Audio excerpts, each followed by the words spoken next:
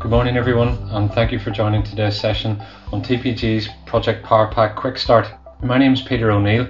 I head up TPG Project Group in the UK, and today I'm going to be joined by my colleague John Downing, one of our senior consultants who will be leading the demo. And today's demo will be focusing on project details, project risks and issues, and financials. We're going to start with a bit of background on TPG, the project group, who we are and what we do. We'll then look in some detail at our Project PowerPack solution in terms of the technology stack that the solution is built on and the capability that PowerPack can offer. We'll then look in some detail at our QuickStart solution, which for a fixed price allows organizations to very quickly and effectively deploy our Project PowerPack solution and harness all the capability that that offers. We'll then move into our demo.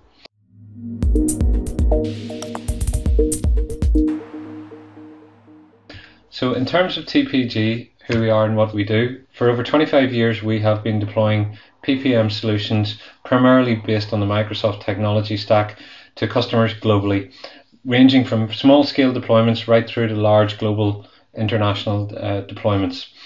We offer a full suite of services and products and ultimately support our clients in improving their PPM maturity across the board.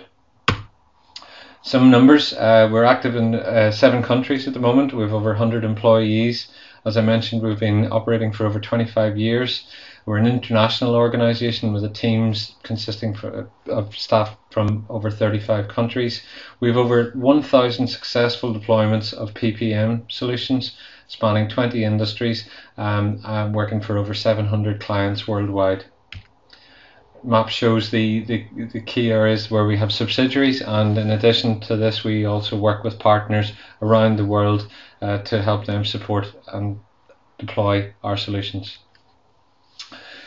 The screen shows a number of our key clients, just a summary of our clients. We could fill numerous slides with this, but it's really just to illustrate we're active in all sectors. In the UK we're very active in the aerospace and defence sectors, working with some of the biggest names in the industry, as you can see here. Automotive is a strong sector for us as well globally. Also engineering, construction and industrial machinery and components, again some very big names there, household names, and we work with them and have worked with these clients in some cases for many years. We're also very active in the pharmaceutical and life sciences sector, increasingly in the retail sector as well, and public sector, working with clients here in the UK, clients like NATS, National Air Traffic Service are a big account of ours at the moment. In terms of our Project PowerPack solution, the screen shows the capability that this tool offers, and starting at noon and working our way around, there's budgeting and cost controlling capability within the solution. Very intuitive user experience offered with that functionality. It offers an element of resource management and capacity planning. It offers scheduling capability, integrating with Microsoft Project for the web or Project Online, or indeed other solutions. We can capture and collaborate on things like project requirements, project objectives, benefits, changes, managing lessons learned. In terms of other form of collaboration, we can collaborate on documents, risks, issues, and we can also integrate with Teams. You'll notice the Teams icon at the bottom left. It comes with a suite of reporting, leveraging Microsoft Power BI, so a predefined reporting pack, which we'll touch on some in the demo. It also supports ideation, so capturing project requests and the governance around those project requests if need be, and then taking it up a level to portfolios and programs. We can organize our projects and requests into programs and portfolios, and we can track and manage the strategic, how they align with our strategic objectives, and again report and aggregate all of the data at that level. From a technology piece, the solution, Project PowerPack solution, integrates with Microsoft Project and Project for the web. It's built on leveraging the Power Apps technology piece. Power Automate is embedded. As I mentioned, the project requests can go through a workflow, projects can have lifecycle workflows, all leveraging Power Automate. It can integrate seamlessly with Microsoft Teams, and the reporting outputs, both the embedded reports and the report packs, leverage the Microsoft Power BI stack. And underpinning all of this is Microsoft's Dataverse, so all of the information is stored in the cloud and accessible through the Dataverse. So our QuickStart offering, what are the key benefits with a QuickStart solution? Firstly, it's very quick and rapid to deploy. It's largely pre-configured with limited tailoring required. It offers the intuitive user experience, as you'll see from the demo coming up. It's got built-in support for the Microsoft Project Desktop, Project for the Web, and Teams. And if after the QuickStart there's a requirement to extend or improve the solution, it's very easily done, leveraging the Power App technology stack and easy to maintain. And with it being built on an evergreen platform, as Microsoft deploy new capability and innovative new functionality, the solution can benefit from that by default. So increasing the artificial intelligence through Microsoft Copilot, for example, can be leveraged throughout the solution. A typical deployment of our QuickStart can run in 2 to 4 weeks once the technical prerequisites have been met and are in place. So in terms of the key phases, there's the technical implementation, which can often be achieved in a matter of hours to deploy the technology. We would then run a very focused requirements analysis session. We would then do an element of tailoring and configuring to meet your requirements. That will be tested and deployed. We include training for users and key users as part of the QuickStart and hand over to the end users. And we also offer a package of post-implementation support if required. So what does this look like in terms of costs? Well, in the UK, our QuickStart starts from 8,950, and that includes subscription for up to 20 users. We do offer discounts for government sector, non-government organisations, charities, and other specific sectors. So if you're in one of those sectors, or you would like a quote for your organisation or your company, we'd be pleased to get in touch, and we can tailor a quote to meet the sector you work in, number of users, and so forth, and so you'll have a real good idea of what it's likely to cost and what a typical time frame to deploy would be. Just before we move on to the demo, I thought I'd highlight some of our Project PowerPack customers. In the UK here, we work with National Air Traffic Service, who are deploying our Project PowerPack to the teams managing projects at all of the major UK airports, and that will then be rolled out to their international airports around the world.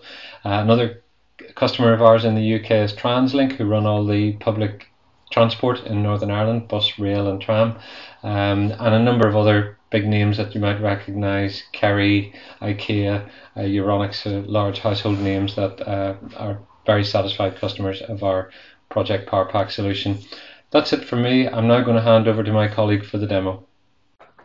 Hello, my name's John Downing and welcome to today's demo of the TPG ProjectPowerPack QuickStart solution. Today I'll be covering project details, specifically financials, risks and issues and actions, but look out for our other webinars or YouTube videos where other features have been covered in more detail in the past. Now, to access the solution, I logged into Microsoft 365 in my browser, and I can immediately see that the system has recognized who I am and is starting to present me with some relevant data. As I said, I will be looking at risks and issues and also actions, and I could just go straight into my project by clicking here, but I am going to go the slightly longer way here just to show you, give you an appreciation of what the system looks like. Now, the beauty of this system is that all of the data in here is related to one another. So that's what's given us our view, that top level view that we just saw. But it also means that when I click on to the project itself, we can now easily see all of the data which is related to that project. Not just all of these tabs up here, which contain our financials, our risks, issues, our actions, but also other data where it rolls up to a program or a portfolio, or maybe where it came from a project request originally. So if I come and click on my financials tab then, First thing we can see here is our nice, easy to use interface, which is very much Excel style. Before I delve into that, I am going to just create what's called a variant in here. And what that will do is that will give me the ability to set a point in time which I'd like to refer back to in the future. So I'm going to come in and just create a variant name of demo, and I'll show you what that looks like in a moment. But the key thing here is that this is a really nice user interface where the users can add data into the system and adjust things very easily. So for example, I have my 8,000 in March, and I can drag this over to the right hand side, and that has pulled it over into April, which is very nice indeed. Now, on top of modifying the data that's in there already, of course, I can add in new data. So click the new button, and here we have a number of different drop downs that are available. So I'm going to go for another forecast line. That is automatically updated into the grouping here, which I'll cover in a second. And I'm just going to make that software. In fact, I'll change that to something else. Maybe we'll go for equipment. We'll go for expense type CapEx, and then we can type some notes in here as well. And then from here, what I can do is I can enter some data and again drag that across to the right hand side. Now, maybe I don't want to just plan in 2024. I want to plan into future years as well. I can just click on this line here and I can hit the duplicate. That's going to give me another line which is exactly the same. In this case, I can go for 2025, select a different year, and I'm actually going to do the same one more time, and we'll have another year, 2026. So if I refresh that now, that will disappear and will be pushed into the relevant years. Now, in order to see the relevant years, I can click up here on the top left-hand side, where I can see, okay, here's my forecast line that I added previously, and again, there'll be another one up here in 2026. If I click my clear filter button, you can see all of the lines for all of the different years, which is quite nice. And also, if I want to change the way that things are grouped, I can easily just drag the types up to the top here and start to move things around. So if I want to start grouping everything by CapEx and OpEx, I can see that I've got 4 lines here and this is the total, and then another 3 lines down here, and then this one actually hasn't got a expense type at this point. So what I'm now going to do is I'm going to add back in my demo variant that I created at the start. I'm going to look at 2024, maybe just make this a little bit easier to read. Let's go for variant name and cost type. So let's collapse these up, start to look at these. Now we can see we have 2 versions of this finance plan now. We can see that, okay, when we set the demo back at the start of this, actually this April, if you remember, April was much lower. So we increased, the first thing we did was we increased April by 8,000. We also added a number of lines which were of 1. So I can jump in here and I can see, yeah, here we are.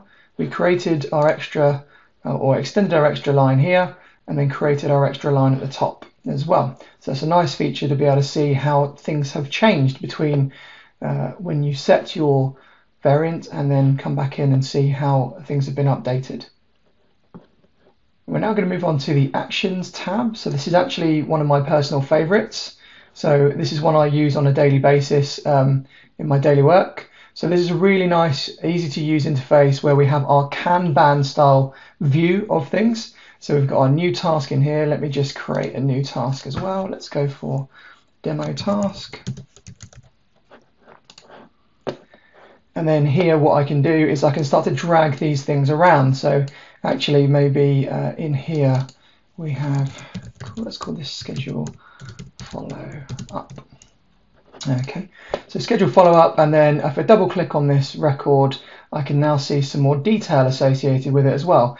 So I can set it to be owned by someone in the system. I can add descriptions, I can add priorities and things like that as well, due dates, and also to-dos as well, which is very nice. So I can put some detail in here effectively. So find out email address, for example. And when I've done with that, I can then tick that but I'll just untick it quickly, go save and close, and then we'll see that this will now be one of our to-dos as well at the bottom. So now I've created that record, that action, I want to move it around, I want to update it. So first thing I do is move it into in progress. So we can see the in progress bar has increased slightly here. Also, to update it, I can just double click and I could move my percentage complete around here. But what I'm actually going to do, you'll see why in a second, is go in here and assign myself to this particular action. So again, one of the best things about this is the user interface, how easy it is to use. Now, my favorite thing about this is the fact that I've created this action down at the project level. I can now come into my actions menu item on that pane on the left hand side. I can scroll down to my project, there's quite a few in the system here, and I can now see that action has been put in against this project. I can now update it from here as well. So I'm actually going to move that back. So I didn't actually schedule the follow-up, or I didn't get around to doing it, but I did find out the email address, so I'm going to tick that. Now what I can do, actually, I've assigned myself to this record, is go into my work again, and I can go back and see what's happened to that. So I created it at the bottom level, I updated it at that top level across all projects. People work on more than one project, so that's a really useful view. Come back into my actions, and you can see it's been moved back again. So I moved it back from that top level. A couple of other nice features then. So firstly, we've got the ability to collapse swim lanes, which can be quite useful if you're sitting in a meeting and moving things around on the fly. And we've also got the ability to filter as well. So again, on the other view, it's even more useful, but here I can type follow into my search box, and that's going to give me just that action. So I can then click on this and then go and edit this action as I need to. So moving on to risks and issues then. So if I click on my risks tab, we can see there's a number of risks in here already. We saw previously, I have those up at my work as well. There was my insufficient budget, which again we'll go and have a look at in a second. The first thing I'm actually going to do is create a new risk.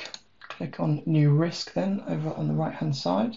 Have my quick edit pane, so a risk item here. Let's just go for demo risk for now. Demo risk one, nice and catchy. And I'm going to again assign that to myself so I can see it at that top level in a moment. And make this one really, really bad. So I'm going to go for likelihood 5 and consequence 5 as well. And then I'm going to put some costs in here, some triggers, add in my description, my due date, my category. I'm going to hit save and close. Now, so demo risk 1, there we are. We can see that it's up there, exposure of 25, and not only has it added it to my list, it's also given me the risk matrix view as well. So this top right, then our consequence and our likelihood of 5 gives us that top score, and I can click on my my items in that top right hand box, the ones I'm really worried about, and here I can filter this down automatically and see what I need to see and take some action on those. And again, from here I can go back to my work or where I would have landed when I first hit the system, and I can see here my active risks. I've got my demo risk 1. Again, I can come in and I can edit it from this screen as well. So maybe I've talked to a few people and I'm now happy that that's maybe downgraded a little bit. So I can go down to maybe 4. It's a 3 likelihood, I think now. So again, I can hit save and close. A few fields updated in the background, and I can then go back into my project, demo risk, and see where that sits again. So again, I've created something at the bottom level. We can see demo risk is now 15. Create something at the bottom level. Being able to go up to the top level and see it as well aggregated with other things that are useful to me as the user. Lastly then, we've got issues. So click on my issues tab here. Again, we just have a nice list here for which to capture issues. Again, I'm just going to go for, in this case, demo issue 1, and it's already assigned to me as the owner. But I'm going to go for PPP portfolio again, portfolio manager. And again, here I can capture my discussion. I can capture some categories, some due dates, some priorities and things like that, and save that one down into the project. I'm going to go and have a quick look at it up here again, just to show you that it's in there. So my active issues, demo issue 1, I've got a nice little cross here as well because the priority is high.